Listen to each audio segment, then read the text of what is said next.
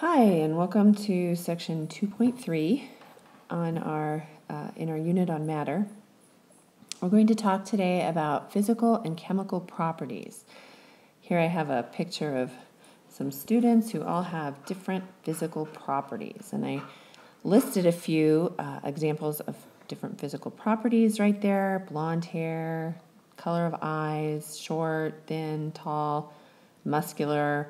I'm sure you could think of a few others. Those are just examples of physical properties.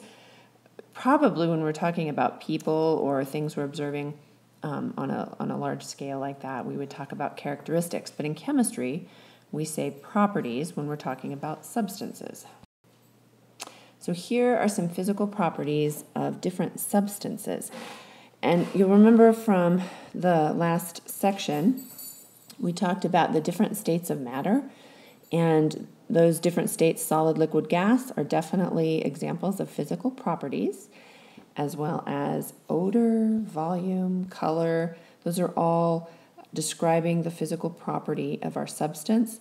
Boiling point is a physical property, and that is the temperature at which the substance achieves a boil.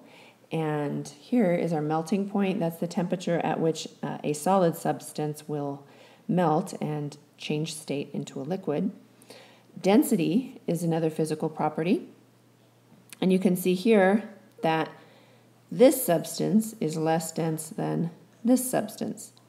If these little dots represent atoms or molecules, there are fewer of them per volume in this cylinder than here. So this one is less dense, but density is also a physical property. So what about physical changes? Now that you know what some physical properties are, what happens when we have a physical change? Let's look at the example of water. Here we have our water molecule as we've been representing it. The large blue circle is oxygen, and then the smaller yellow circles are hydrogen. But more often you will see water represented this way. In chemistry, we have O representing the oxygen atom, and each of the H's, capital H's, represent a hydrogen atom, and then these black lines between them are the bonds. So if we start with a solid, some solid water, which is called ice, right, and we heat that up, we can see a physical change as the ice melts and we get liquid water. Then we see another physical change. If we continue to heat this water up, we will get some steam coming off, and the water molecules will then be in a gas phase, in the gas state.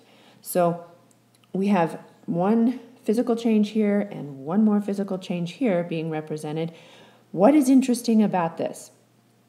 And what I really want to stress here is that the water molecules are still intact. When we are right here, we see the ice. We still see that water molecule, that oxygen and the two hydrogens, they are intact.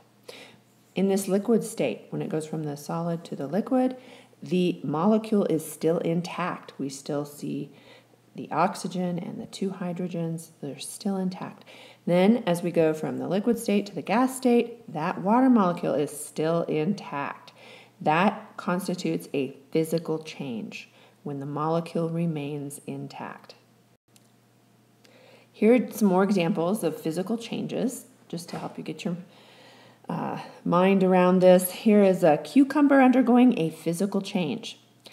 It is having its shape changed, but the cucumber itself is still intact. Here we have a paper being folded. Again, the paper is still intact. It's just changing its shape. Here, the paper is being painted on, but the paper itself is still intact. Here we have some different ingredients being mixed together. The ingredients are still intact. They have not changed, so it is a physical change.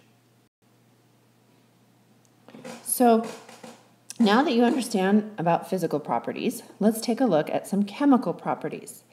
And we are going to look at a chemical change in order to understand this, but chemical properties happen when a substance changes to form a new substance. So it's a totally new substance that we're going to get from a chemical change, as opposed to the physical change where our substances are still intact. So here is an example of a chemical change, the electrolysis of water. And there's a picture of it right here. Electrolysis of water is basically just decomposition of the water by an electric current. We're running an electric current through the water, and we are getting some products. We're getting oxygen, and we're getting some hydrogen in gas form that are forming. So here is a little diagram representing that. We have our water molecules. When we run the electric current through two water molecules, we get a diatomic oxygen and two diatomic hydrogen molecules. And obviously, we're starting with this over here, and we're ending with these over here. Very different. They're completely different substances. So this is a chemical change because the substance is changing to form a completely different substance, or substances. In this case, we're getting two substances that are formed. So another interesting thing to note for the future is that a chemical change is also called a reaction. And we will be dealing with that a lot this year in chemistry. Here are some examples of chemical changes. We have wood burning. Obviously, we start with wood, we end up with ash, very different substance. Here is an example, steel rusting. The steel initially is very different from rusty steel. It is not the same substance. Cookies baking. I think you probably know that if you take a bite of a cookie before it's baked and after it's baked, there is definitely a chemical change that happened. Food digesting in our stomachs. When that watermelon goes into our stomach, there are enzymes that carry on a chemical reaction and break down that watermelon so that it is no longer the same as it was when it went into our mouth. So these are all just examples of chemical changes. Advanced proficiency. You might not like what I'm doing here, but I'm going to ask you to be creative, think of ways that you could go above and beyond, and surprise me with something really fantastic and exciting that you look into. So thanks. We'll see you in class.